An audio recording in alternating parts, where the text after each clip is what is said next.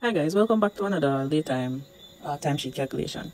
So this one says that the charter party of the MV share contains the following condition for loading. Prepare the statement of facts and complete the Laytime calculations to determine whether demurrage or dispatch and the amount due. So here we have a table with the details of the operation. The charter party detail states that we have 6,000 metric tons of cargo to be loaded and Laytime for loading 1,600 metric ton per weather working days, and checks is included in this calculation.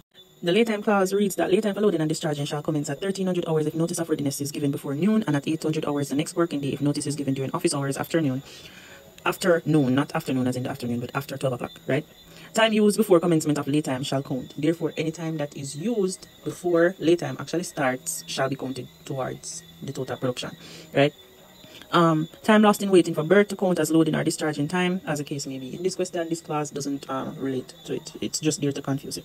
Time shall not count between 1,800 hours on a Saturday and 600 hours on a Monday, nor between 1,800 hours on the last working day preceding a legal holiday and 600 hours on the first working day thereafter. As I explained in the previous video, this is simply saying that you shall not count any time after 6 p.m., which is 1,800 hours on a Saturday, right? So 6 p.m. on a Saturday, we stop working, and then we open back at 6 a.m. on a Monday morning. And if a holiday is coming up on, let's say, Tuesday, then that means that on Monday we will close at 6 p.m. and then the holiday would be Tuesday. So therefore on Wednesday we open back at 6 a.m. right?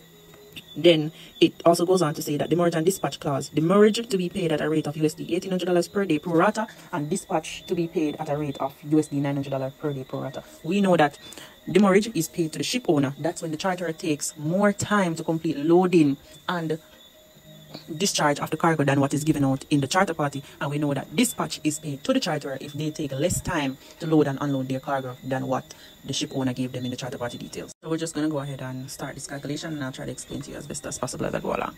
Please remember that checks mean Sundays and holidays excluded. Also, I apologize for the background noise, but let's get into it. There's a time that I can get to do this video. Okay, so let's head up our page. We're going to write the day, time used, and the remarks. Okay, so let's go ahead with the details of the operation here. So we see that on Thursday, November 22nd, the vessel berthed at 1400 hours. So we're going to go ahead and write that in. Also at 1530 hours, well, actually at 1400 the vessel arrived, and then at 1530 the vessel berthed. Nothing started to happen here. We haven't started any operations. So even with that clause that I highlighted before, look into it and you'll see nothing started happening here. The vessel only arrived and then it berthed. So on the 23rd of November, we see where North tendered was given at 600 hours, and then at 800 hours the North tendered was accepted, and then at 800 hours as well, that's where we started loading. So we started loading now, so something started happening. We started production, right? So the lay time started at 1300 hours because it says in the charter party details that lay time for loading and discharging shall commence at 1300 hours. That means at 1 p.m. Why? Because the NOR was given before noon. Here we see the NOR was accepted.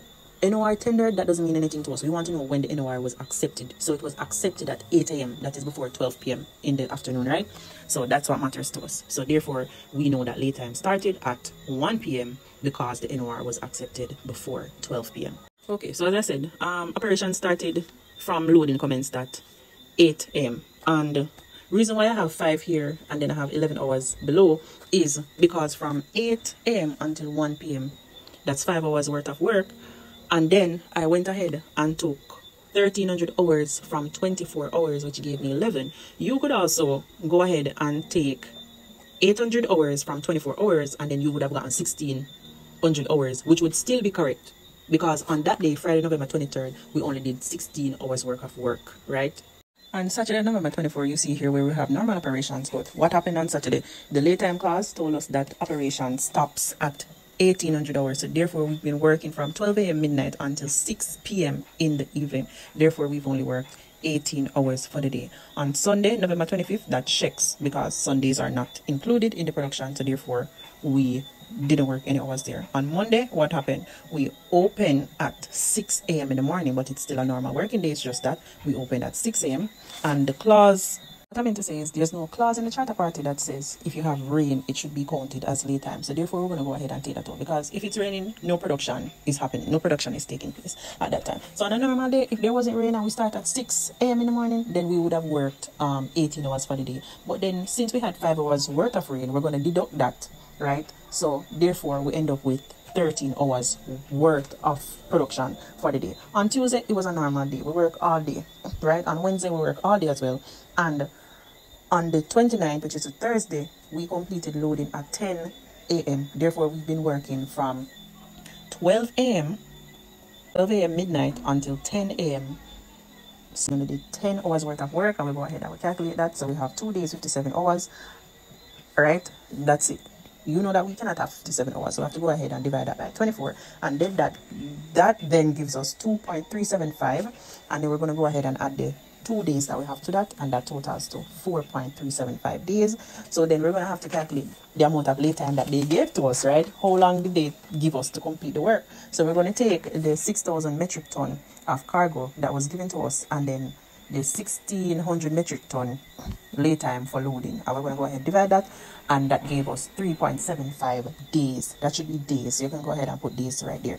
Therefore, this means that, oh, remember I said when you're doing lay time, always take the smaller number from the bigger number. You should never in your life have a negative figure when you're doing lay time. So go ahead, take the smaller number from the bigger number, and you get the total, which is 0.625. So therefore, what happened here? This question is one of demurrage, because we took more time to load or unload than what was given.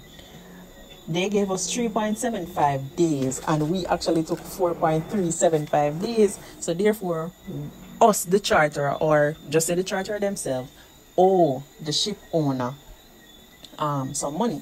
So because the charter party says that demurrage should be paid at $1,800 per day pro rata, we're going to go ahead and take the sum, which is the 0.625, and times that by the 1,800, and the answer that we get, which is $1,125, that's the amount of money that should be paid to the ship owner, because we owe them demurrage. I'm just going to keep repeating this in all the videos. The port operates on a 24-hour basis. So if you're wondering where I'm taking the 24-hour from, the port operates on a 24-hour basis. Everything that we're calculating, we're going to take it from a full day, which is a full 24 hours.